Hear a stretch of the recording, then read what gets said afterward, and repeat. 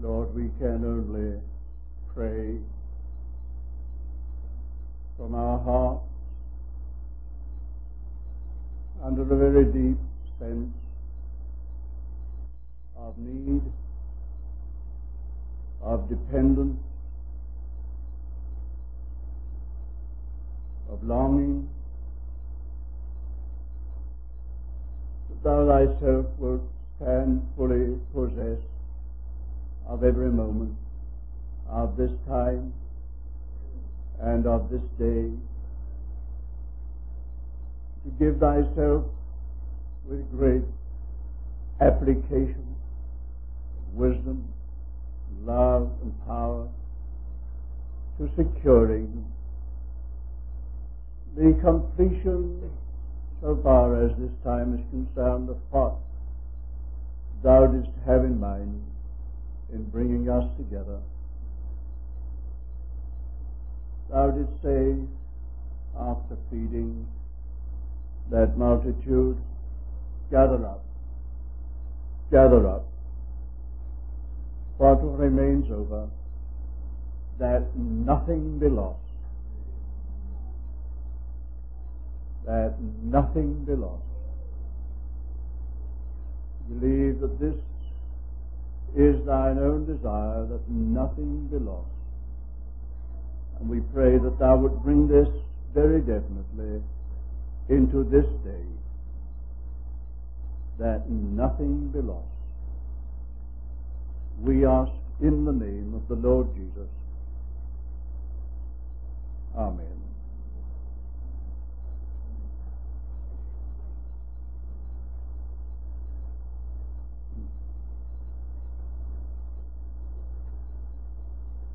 In our occupation with the cross of our Lord Jesus Christ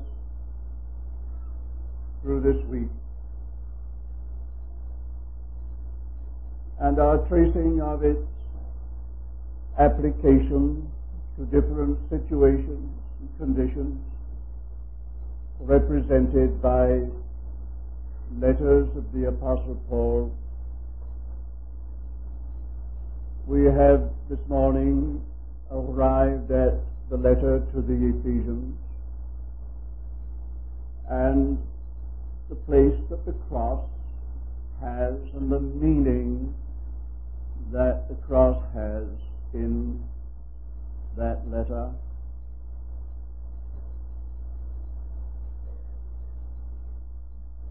I hope that you may have read it before the meeting, or that at least some knowledge of it exists in your minds, so that it is not necessary for me to give you the content of the whole letter. We are not concerned with that at this time, but with this one focus.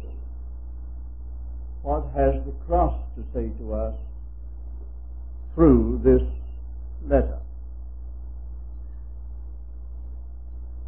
The actual mention of the cross in the letter is infrequent, but references to it by way of implication are very evident. You will recall that early the apostle addresses these believers as those who have been quickened together with Christ and raised together with Him.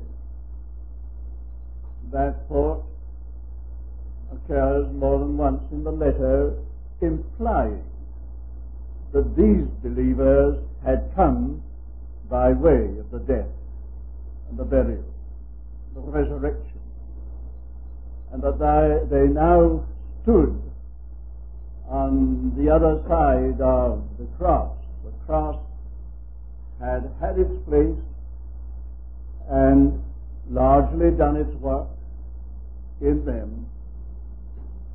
They standing on resurrection ground, were now able at least to be shown what the meaning of the cross is in its greater fullness. And again we are impressed with the spiritual sequence of things in these letters. We have said the divine arrangement of them, so different from the human chronological arrangement, that you move in real spiritual sequence in these letters as they are given to us by the Holy Spirit in this present order. That, as I have just intimated, is very apparent and patent in the movement from Galatians to Ephesians. In Galatians, something had to be got out of the way. The head of that giant, that Goliath, Judaism, and every other ism represented by it, had to be cut off. That giant had to be decapitated and put aside.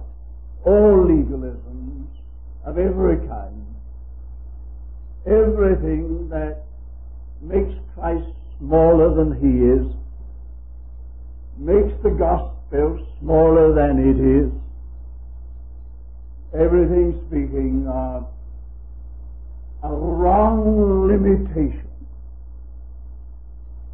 had to be put out of the way before you can get to Ephesians.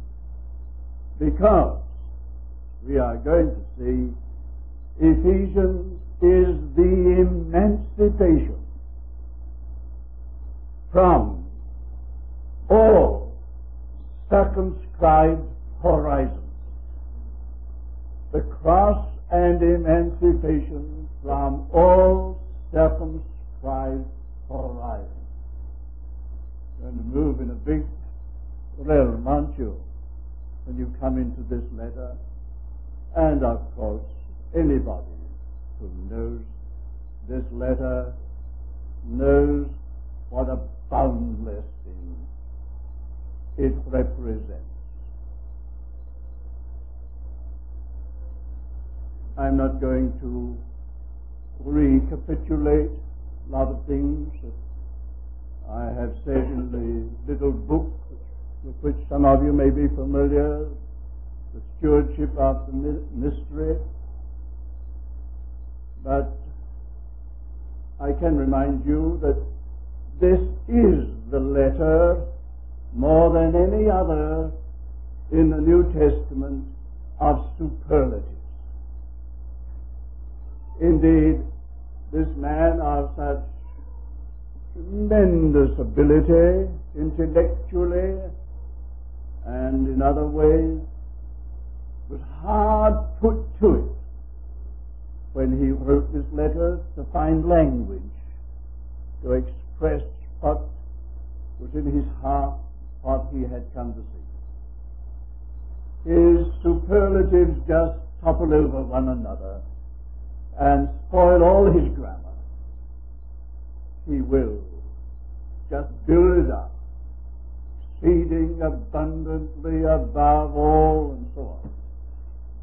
It's the letter of superlatives, and therefore we can rightly sum it up in this way as the letter of emancipation from every limited horizon. Remind you again, there is a real aptness in this sequence. That Ai go back to the Old Testament, and Ai's issue having been settled, and Achan, the element that would pull the people back onto the old Corinthian ground, we have been seeing Achan having been removed with all that belonged to him, wife and children. It looks very cruel, very unkind, ruthless, to pull Achan out and his family and stone them all to death. But you must remember, the Bible moves on spiritual principles, and anything to do with this kind of thing, the thing itself, the Achan, and any related thing to this that Galatians represents, has got to be wholly and entirely put out of the way. As Paul said, let it be anathema, and again I say, let it be anathema. He's not having any compromise with any ism that limits Christ or ground that is smaller than Christ. And that all being dealt with so thoroughly, now we can move on. Come out into these great expanses of Christ, which this letter represents.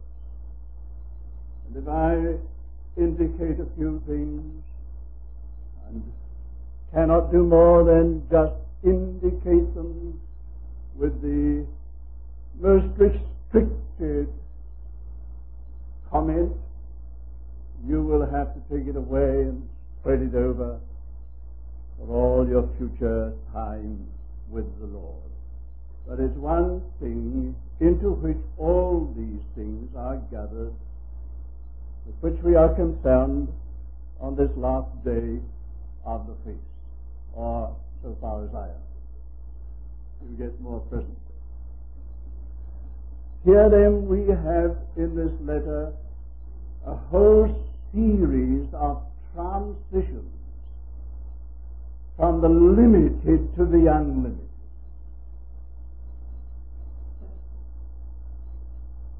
A whole series.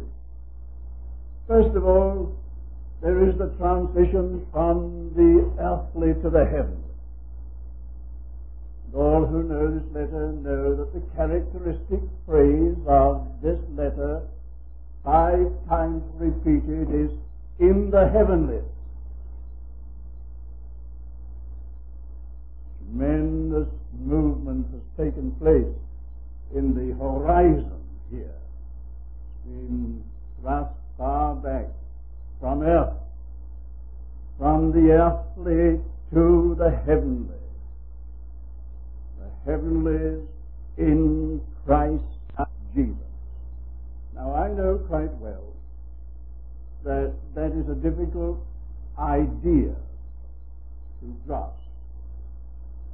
And of course the natural mind immediately gets pictures of something out there far away to heaven. What do you mean by that? What do you mean by that? And it is said that some people are so heavenly that they are no earthly good. We'll come on to that in a minute.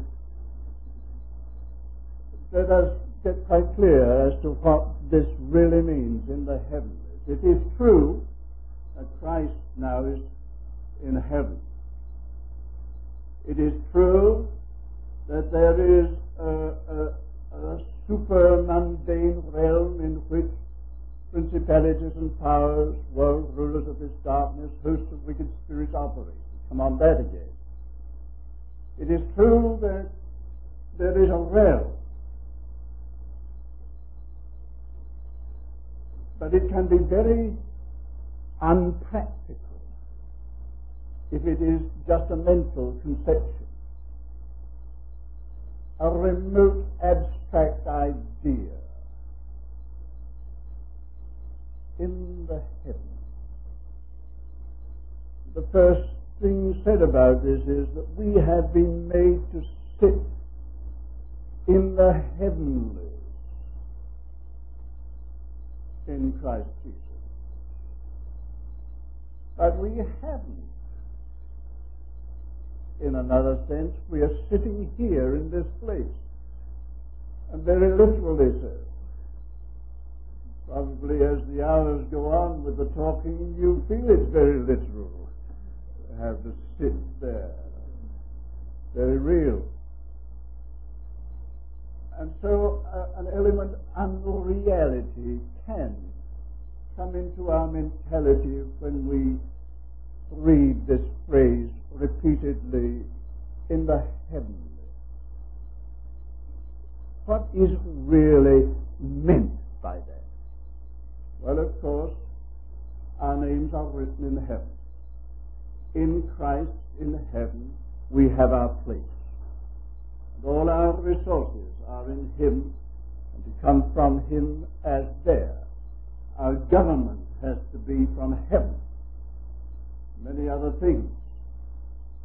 But even so, this has got to be brought more definitely into our knowledge, our experience. The experience of being in the heavenly. That is the point. And until we've got that settled, all this about emancipation from limited horizons is but a beautiful conception. What is it? Now let me say at once, it is, for all practical purposes in the Christian life, here and now, in this world, in this life, it is an inward thing. An inward thing. Very simple. Very simple. If you have really been born again, and you know quite well that that is not the exact translation of the original language.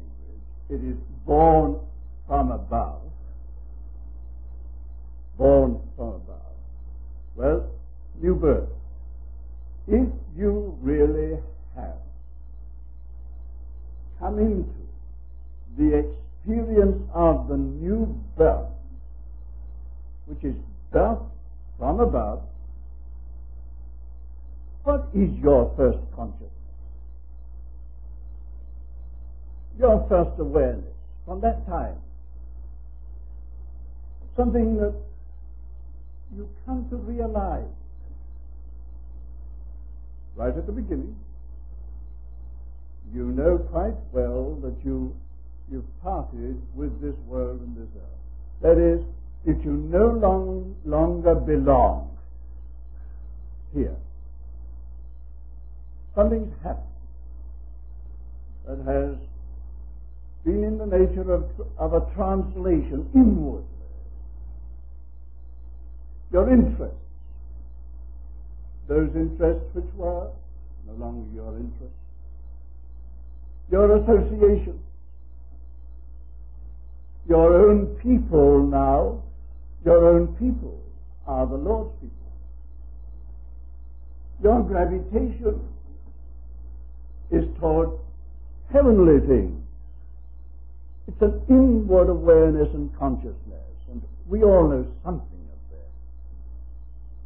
that. As we go on in the life with the Lord, that becomes more and more real. We are on a spiritual pilgrimage. A spiritual pilgrimage inside of ourselves.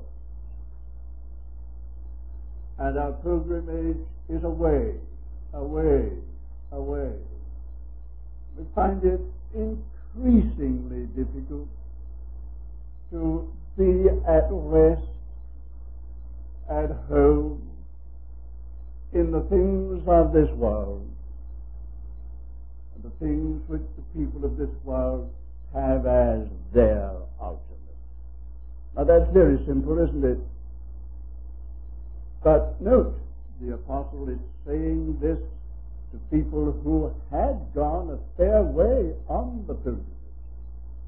He had been with these people in Ephesus, and he said to them, dear elders, I have not shunned to declare unto you the whole counsel of God.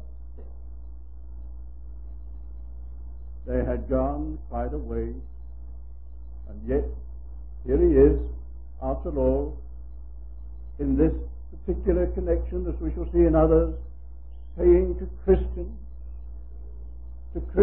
well on the way, your life is not here. Don't expect anything here. Don't look for anything here. All your resources are outside and to come to you from outside.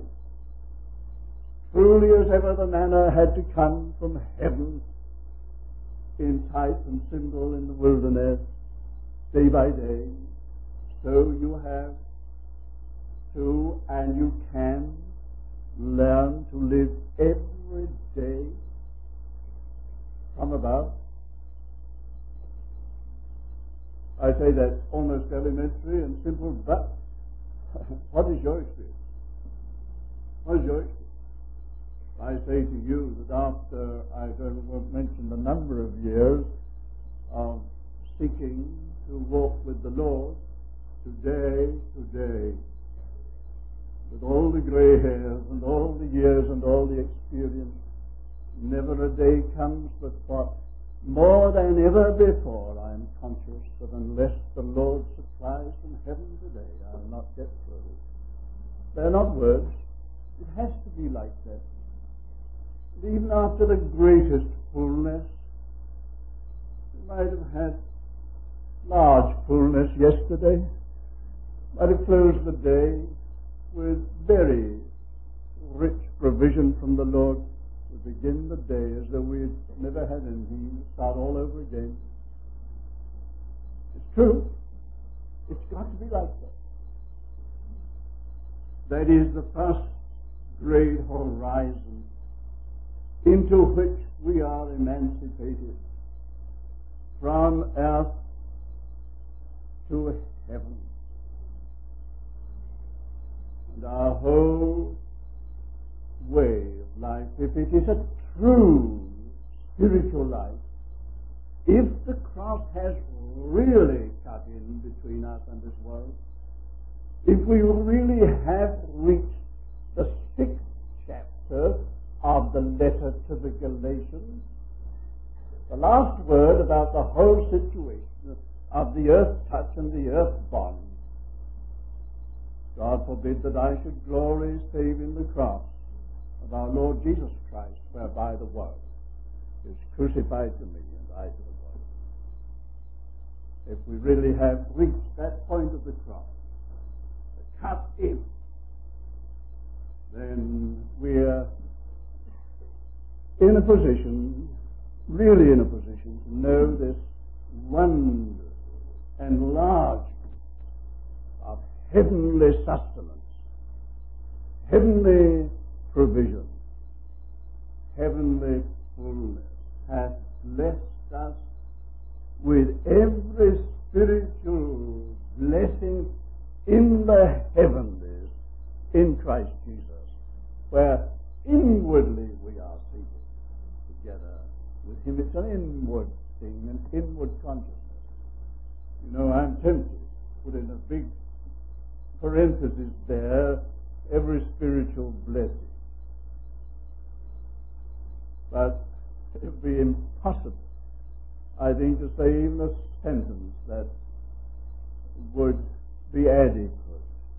But I'll remind you of what the apostle mentions here as some of the spiritual blessings into which we have come by reason of this transition inwardly in the spiritual life. What does he say as these blessings, chosen in Him. Chosen in Christ before the foundation of the world. Have you ever tried to contemplate that? Is that a blessing? No accident in our salvation. The working out of an eternal thought, chosen in Him. Dare I mention it? Predestinated to be conformed to the image of His Son. What a blessing. Accepted in the beloved. Well, you spent a whole conference on that alone, didn't we? Redeemed, in whom we have our redemption. Redeemed. Enlightened. Enlightened. These are words in Ephesians, you know. Enlightened. Endowed. Sealed. All in Christ Jesus. A few of the blessings in the heavenlies in Christ Jesus. Wonderful things, aren't they? Now you see, we need to extend the conference for another month or two. This is where the conference ought to finish, you know, with the 12 baskets full over. With such a conception, the mighty conception of that into which we have been brought, with our horizon full back, we go away restless of the greatness of our Lord Jesus Christ. Well, that's only one of the transitions from the earthly to the heavenly. Next, transition from time into eternity. Before the foundation of the world is where it begins, and unto the ages of the ages where it ends. Lifted completely out of what time means.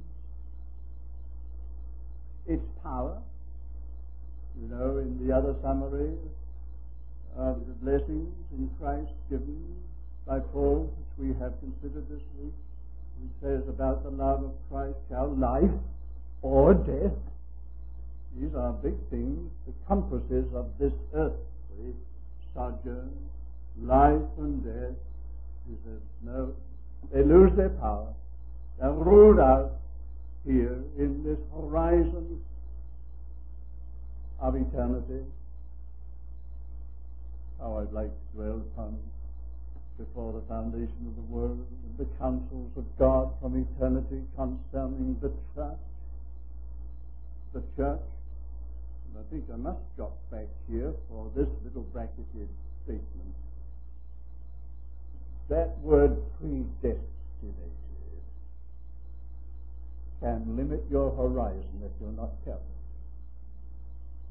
I see the tragedy of this spread of ultra predestination theology.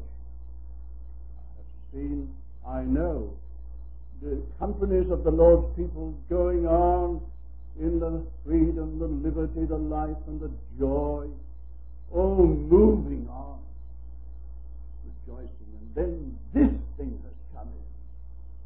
Predestination and its theological interpretation. And they've started going around in this circle. You can't get anywhere at all beyond that. And it's like a dead hand. A dead hand on everything. Be careful, because predestination has nothing to do with individual salvation. Get that? It has to do with the eternal vocation of the church. The church. And that's Ephesians. And that's where you get the word. Well, take that as intended to be helpful, to throw the horizon back, to deliver us from this awful bondage. It's one of the isms, you know. Great man, good man was Calvin, but when it comes to Calvinism, be careful. Be careful. From time into eternity, we are emancipated. Thirdly, from the temporal to the spiritual. Something very helpful. We can grasp it. It really is a deliverance, this, an enlargement to realize that the temporal, that is the things of this life, and the things of time, things which make up our daily life, the events, the happenings, the permissive will of God in so many things, and the directive will of God in other things. All that has to do with our human life here is governed by the Spirit. If we are in this compass, in Christ, of course I said that in Romans you have the whole thing gathered up comprehensively, and then the letters following break it up. And so out of Romans we bring this here: all things work together for good to them that love God. Don't stop there. And are the called according to his purpose. As we shall see in a minute, that's the great word of this letter. So that the temporal things, your sorrow, your loss, your disappointment,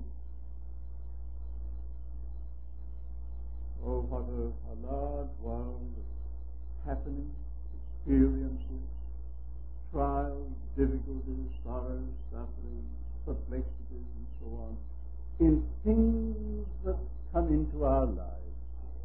We call them the temporal things, because they belong to this life here. If we are in this realm, in Christ Jesus, and the cross has really cut in and emancipated us from the finality of temporal things. How often the temporal experience becomes a finality with us. We think that spells the end of everything. No. If in this realm in Christ, then the temporal things are governed by spiritual interest. Do I need to enlarge on that? Most of us look back upon things that happened that we thought were chances or tragedies, happenings to us. And they were pretty difficult, very hard, and we thought that they spelt the end. And we can now see that they had very real spiritual values, and that we should not have come into the knowledge of the Lord which we have today but for those things. They have not been narrowing things but enlarging things. Things which happened unto me, said Paul. The things which happened, the happenings, have worked out, have turned out for the furtherance, and way of saying enlargement.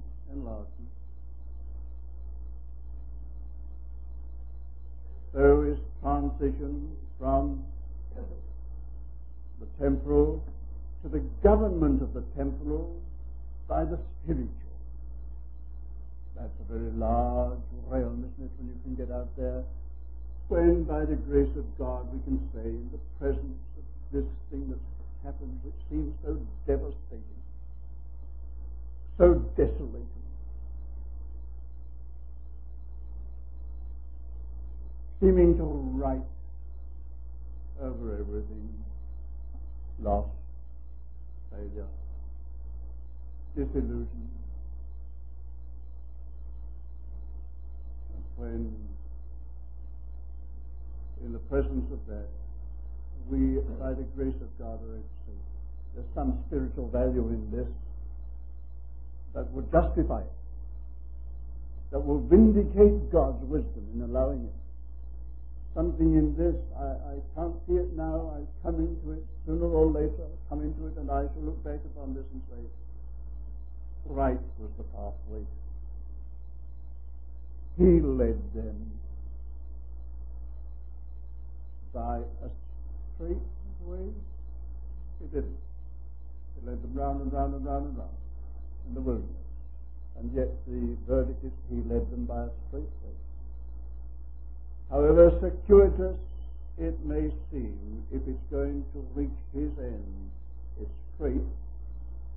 Now it's easy perhaps to say these things, but dear friends, these are things we have to learn. To be emancipated from the domination of the temple into the government of the Spirit. Follow that out. Yes.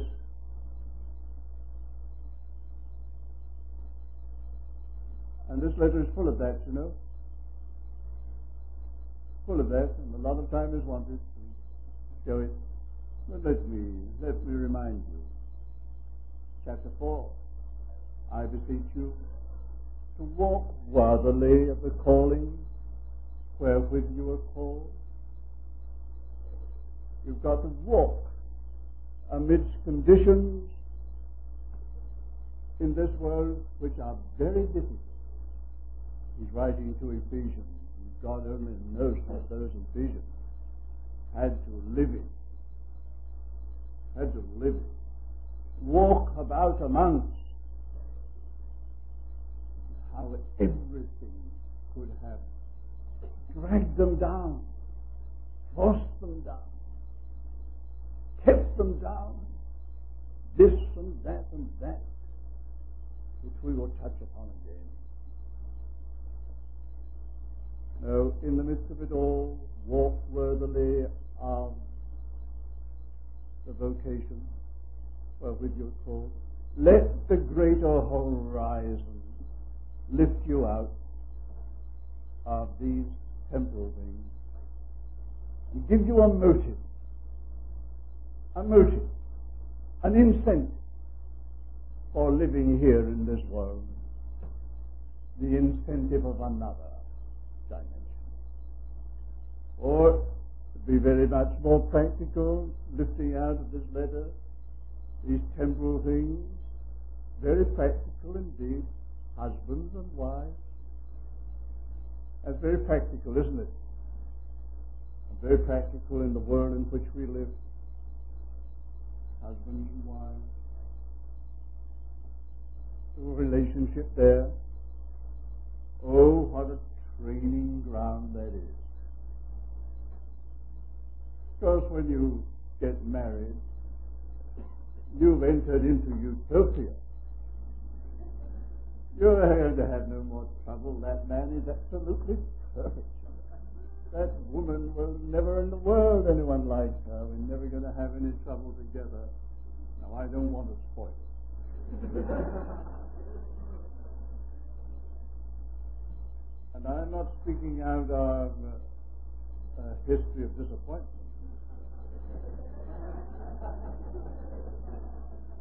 So no one passed that on. But we all know that this very relationship is one of God's school, in which we have to learn very much of Jesus Christ.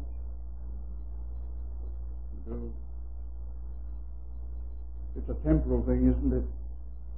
But look at the horizon into which this letter puts it. Even as Christ loved the church and gave himself for it, so husbands love your wives. Isn't that lifted up into a dimension? Isn't that a transition? My word. So Paul says, I speak a mystery. I speak of Christ and his church. When I'm speaking about husbands and wives and husbands, I'm speaking about Christ and his church. Can you bring even your marriage relationship onto the ground of Christ and his church and his giving himself for her? And the other way in which it applies, the opposite. But the point is lifting it out of this poor sin, as we know it in the world. And as perhaps sometimes you are tried by your husband or your wife, sometimes perhaps, may I say, almost a breaking point. I don't want you to divulge any secrets, but I know human life well enough. Oh yes, I know it. Somewhere away in a box of all sorts of odds and ends, I put it away somewhere. There is a bullet. And I took that bullet from a gun with which a Christian man was going to shoot his wife. Workers in the church. That's terrible. That's perhaps the extreme case. But you see, you can be driven by the devil to all sorts of things, because that relationship is intended by the Lord to represent something so great. Oh, if the devil can really get in between husband and wife and smash that, he has succeeded in a very, very big thing. He has robbed Christ of a testimony to himself and his relationship to the church. And so I'm going to say that perhaps there are few, if any, relationships that the devil is against more than the relationship of a true partnership of husband and wife and husband. Seems that he stops at nothing to spoil that, because he's going to gain a lot, because, as Jesus says, as Paul says, I speak of Christ and the church. Isn't that lifting things out of one realm into another? That's Ephesians. Suffer the word. But we must be very faithful. We're not just roving in idealism. We are in very practical matters here. Then we come to the next transition. The seen as overshadowed by the unseen. I think probably that is implied in what I've been saying, but we might just underline the phrase. The overshadowing of the seen by the unseen. And here, dear friends, it is not just a statement in words, a phrase. To me, not that I am anything important or a model, but to me, this is one of the most testing things in the Christian life. I know of few more testing words in Scripture than those words used by the Apostle, not here, but elsewhere. Our light affliction, which is but for a moment, worketh for us a far more exceeding and eternal weight of glory, while we look not at the things seen, but at the things which are not seen. The things seen are temporal. The things which are not seen are eternal. I repeat, I know a few passages of Scripture more testing. The sea, so real,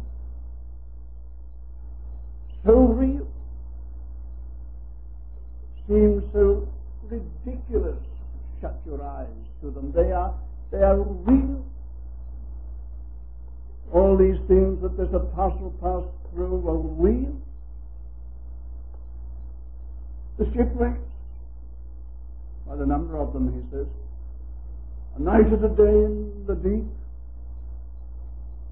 perils of robbers, perils of false brethren, go on and on. Were they real? If not, go and spend a night and a day in a shipwreck and in the sea, clinging to some bit of wood, a night and a day. Is that real? No, your Christian Science won't save you there.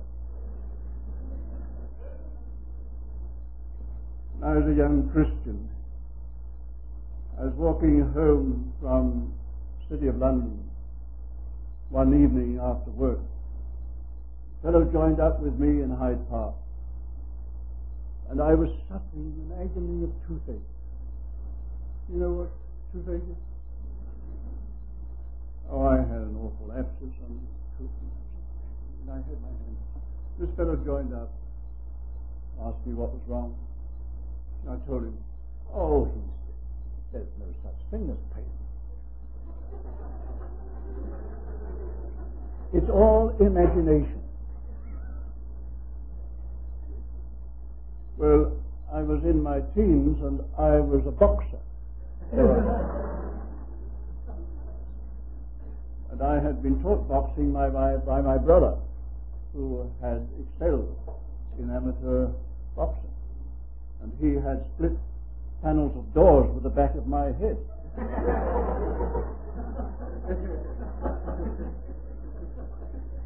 So I said to this fellow, look here, my friend, let me give you a real lift right from the shoulder on the point of your jaw.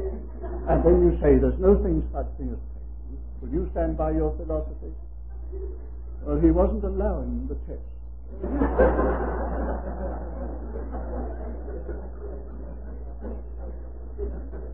I think his philosophy broke down at that point. It never happened.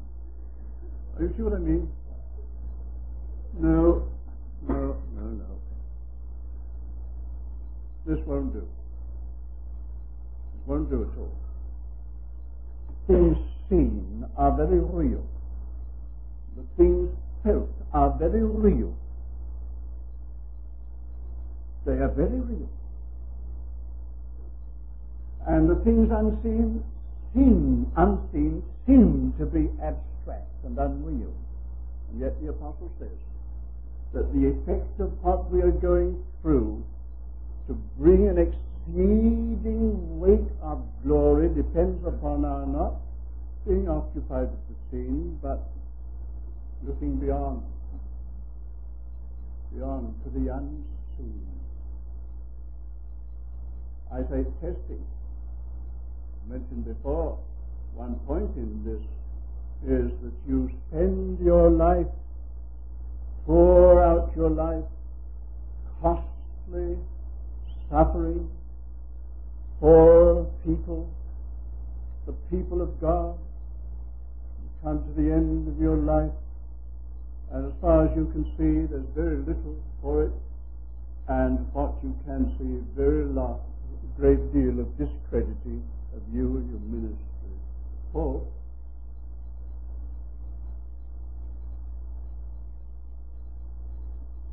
the Lord, in His kindness, His great kindness, just does lift the veil sometimes a little bit, and someone comes along and says, you know, 30 years ago I heard a message from you and I've never forgotten it. It's made a difference in my life.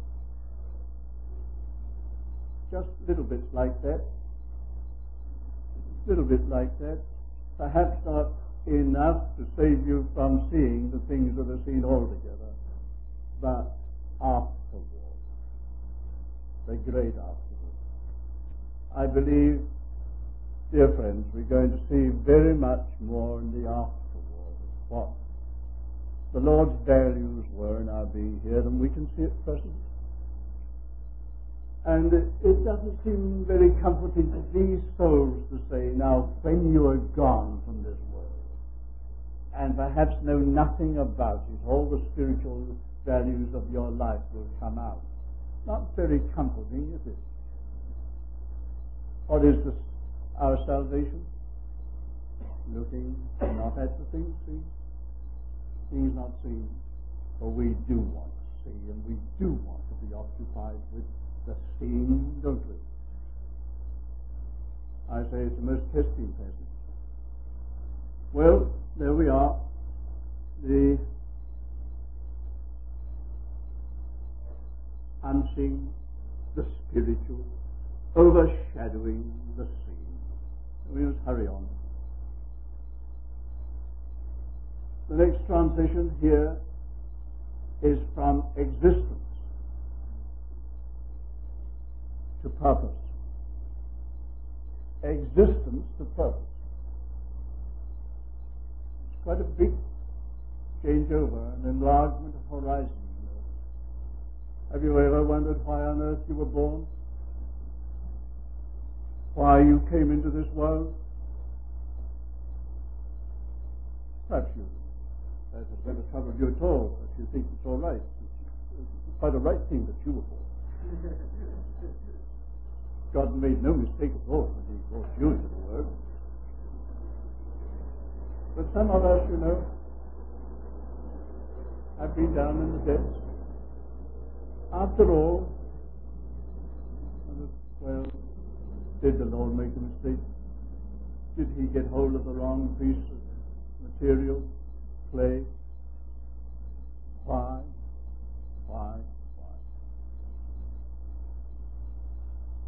I tried to argue with an elder brother of mine once, many years ago, about this matter of salvation. You know what his answer was? He said, I absolutely repudiate any responsibility. I was never asked whether I wanted to come into this world. I was never given a chance to say yes or no. I'm here without any option being given to me, and I do not therefore take any responsibility for being here in this world.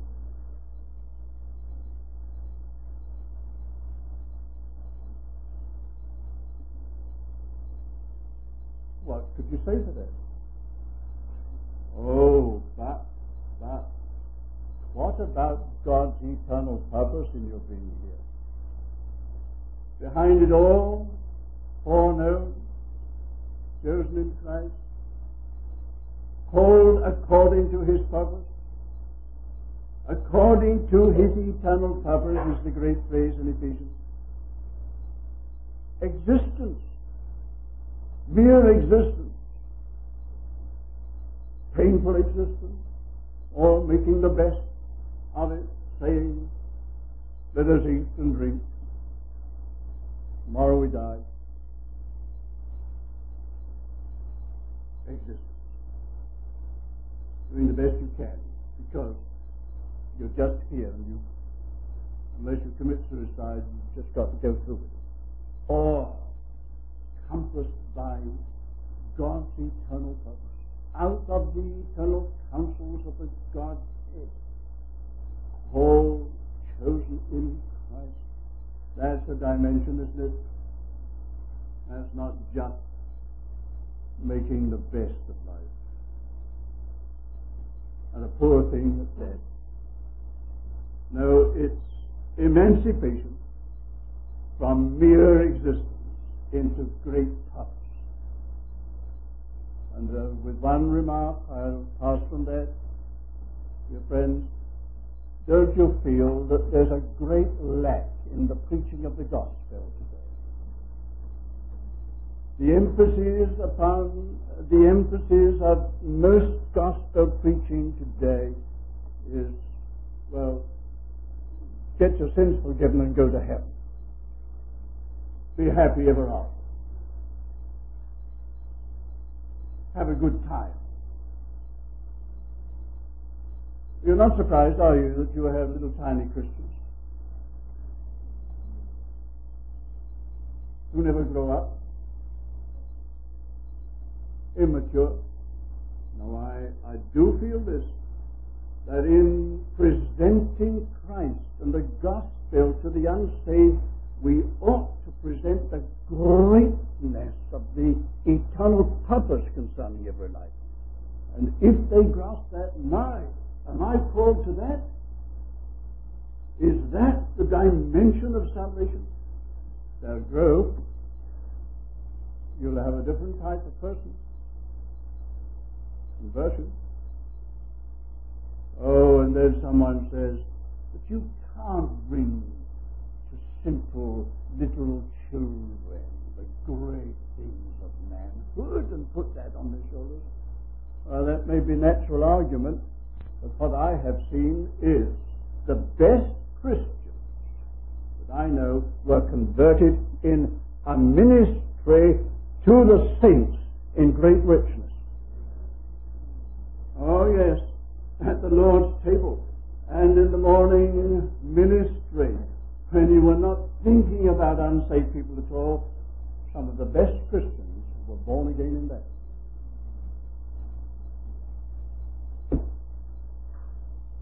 Purpose as overshadowing existence. I hope I'm not tiring you. We have so many transitions here, but let us look at another one. Ephesus. Let us go into Ephesus, great city. And what will impress us?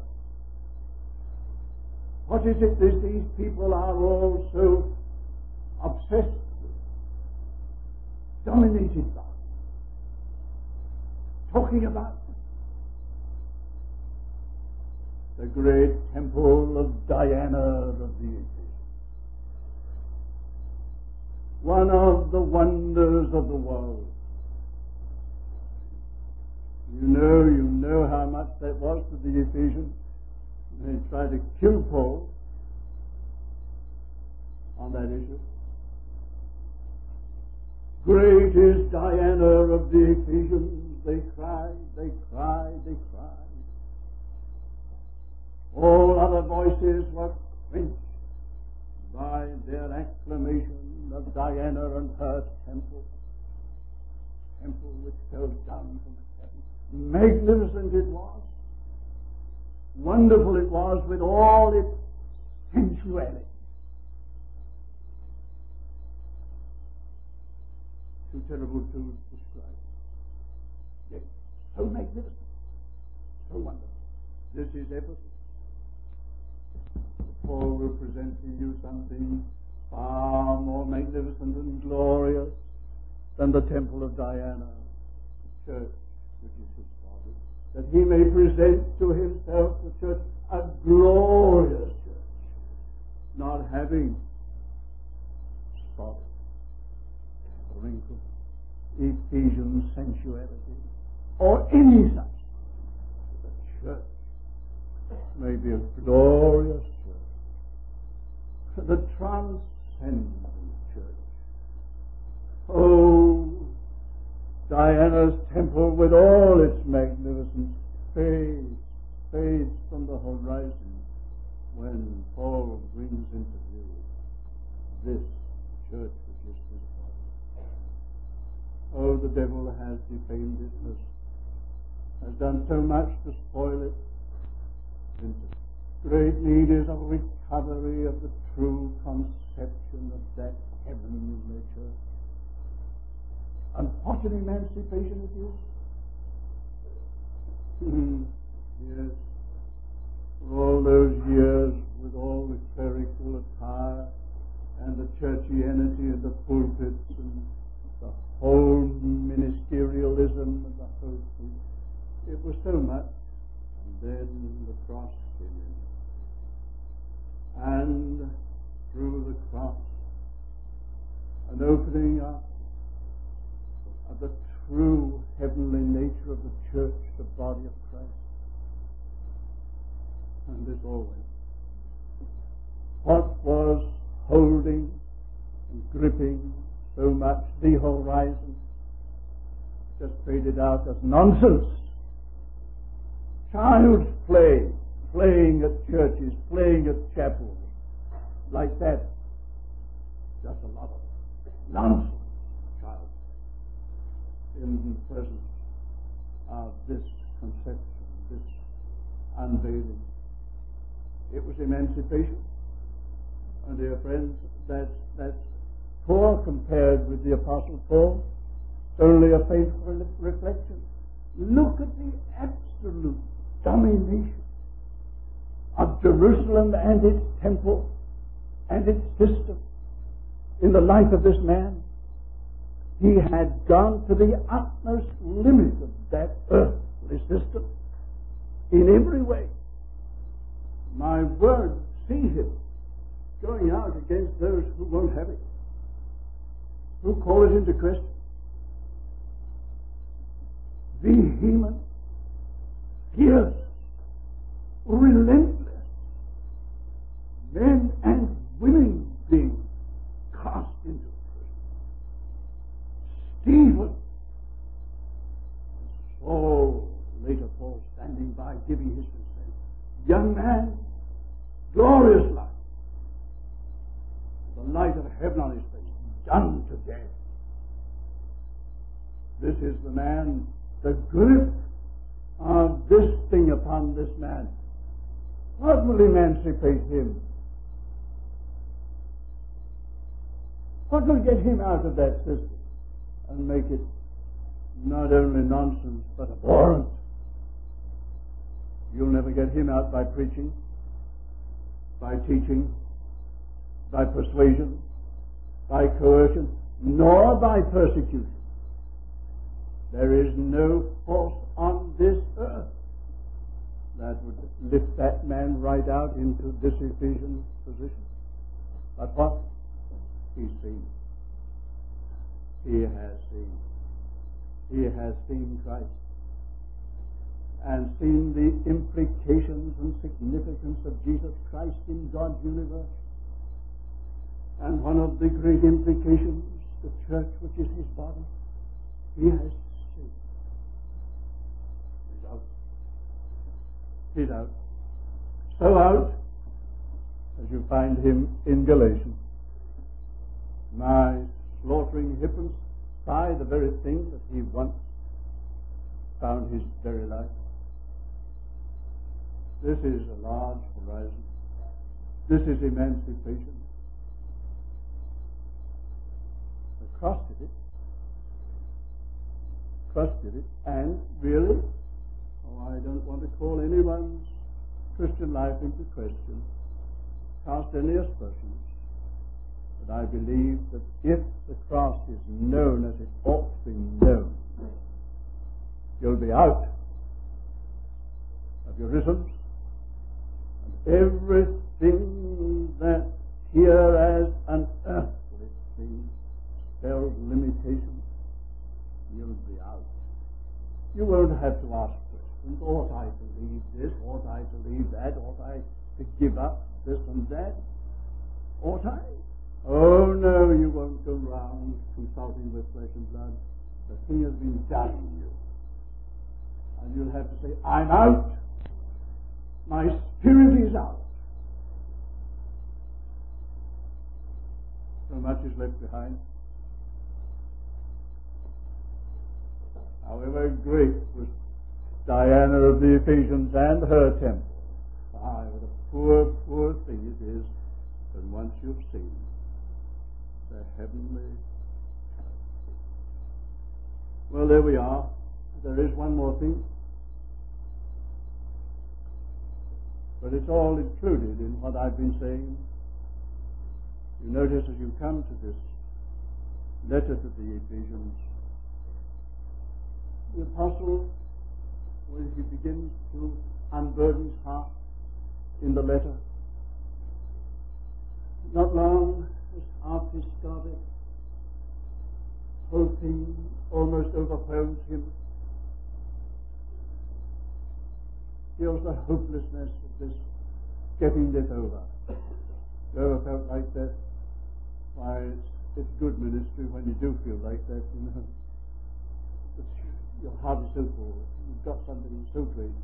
How am I going to put this over? That's what ministry ought to be. And he started out on this, and it wasn't long before, so to speak, I don't think he was writing it himself. He had an amanuensis writing at his dictation, but so to speak, it wasn't long for him. Put the pen down and dropped on his knees in the presence of the overwhelmingness of this great dimension. Should I bow my knee unto the Father's will, that he would grant unto you, Ephesians, who've had so much, know so much, whom I've given so much, yet to you, with all that you have, that he would grant unto you a spirit of wisdom and revelation in the knowledge of him, the eyes of your heart being enlightened.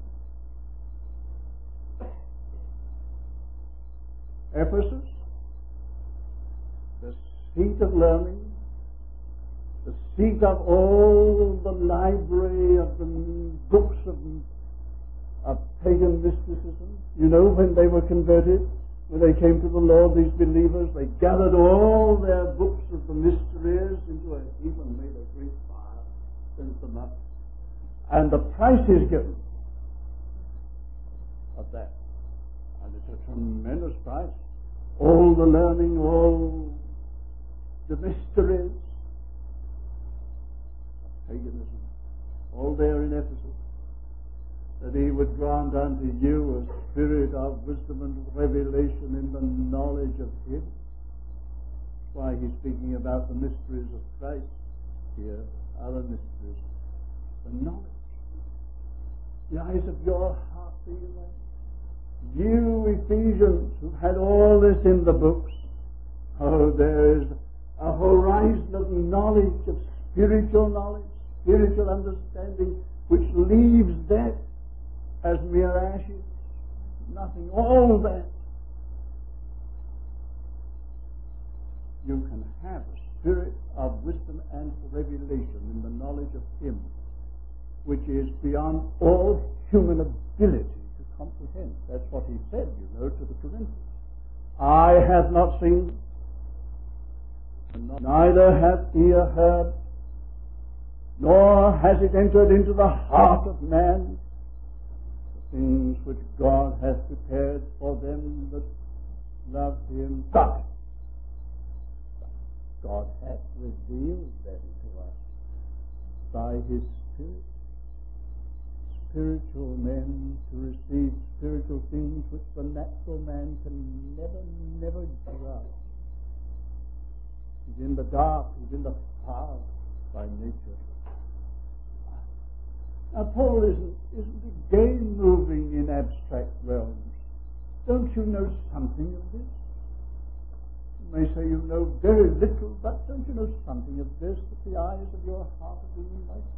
That you have seen what you could never have grasped or understood until you were born from above.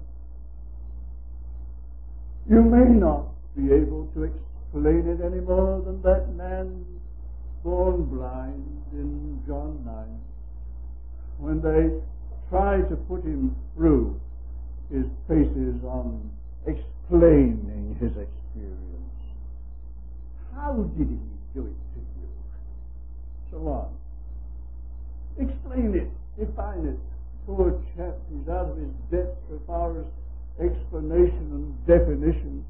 The only thing is to say, well, how he did it, I don't know. Who he is, I don't know, but one thing I do know, I was blind and I see. Now, you may not comprehend all the truth, but you know the principle.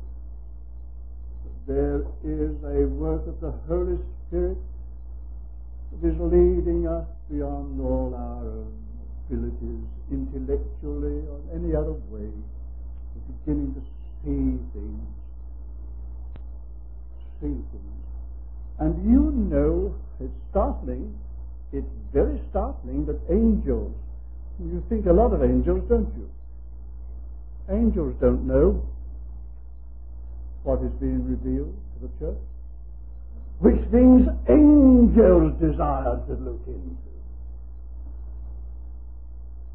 Well, I don't want to get you too much bewildered, but what I'm saying is, here's a horizon of understanding and knowledge, which by revelation of the Holy Spirit take us far outside of this poor capacity, mental capacity or any other capacity, take us outside into another realm. That's how it ought to be. It ought to be. Thank God for some of us that has happened through that great crisis of the cross. It has happened. A new dimension of spiritual knowledge and understanding has opened, and although today we have to say we're only on the fringe, all is so much beyond us. Nevertheless, it represents a very big transition from what it was before. Well, how? All this? Well, it's the place of the cross, isn't it? The cross planted in our natural mind in order to bring us to the spiritual mind, taking us through death onto resurrection ground where there's such an extent. Lord Jesus lived and labored under certain very real limitations to him, not in himself, but those in others, his disciples. How he tried to make them understand that no. Their horizon was just a natural one. And he cried, I have a baptism to be baptized with, and how I am pent up until it be accomplished. Oh, that it were already accomplished. The groan of an imprisoned spirit, imprisoned by the understanding, the apprehension, the grasp of these men around him in prison. He said, I long for that time when all that will break down, give place to the greater dimension of spiritual understanding. It will not be until I've gone through the baptism of passion, the baptism of the cross. Oh, that were already accomplished, and now look how fully accomplished.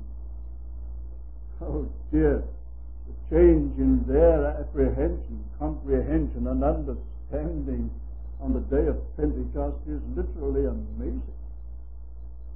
Literally amazing. Think of how they regarded the cross itself before. An appalling prospect. If ever that happens, we lose everything. Far be it from thee, Lord, this shall never come to thee. All our hopes and expectations will be blighted and devastated. If that happens, look at the other side of it. Blighted? No, not at all. The cross has done something to liberate him in them. And isn't the Lord needing such a limitation, an emancipation in us? It will only be by the same process. We die to ourselves, to our own mind, our own will, this self-life. Die to this soul life as we have been speaking of it. And rise and come out onto the ground of resurrection, the spiritual man. And then we begin to see as we could never see before. The things upon which we looked at one time as things we could not accept, could not contemplate, are the very things that we embrace. God forbid that I should go saving the cross of our Lord Jesus Christ. You, dear friends, must take this to the Lord. See, I can't put you through this. I can tell you about it. Tell you it's real. I can't put you into it. Cannot do it for you. You must go to the Lord and say, now, Lord, that's true. I commit myself. I trust your grace to see me through the cross, but I commit myself. You do the thing. You do the thing. And when the pinch is on, and the cost is being applied, and I'm being myself put out by men, Christian men, and all that, hold me, do the work. Only see to it that I come into this great emancipation which the cross is meant to bring about.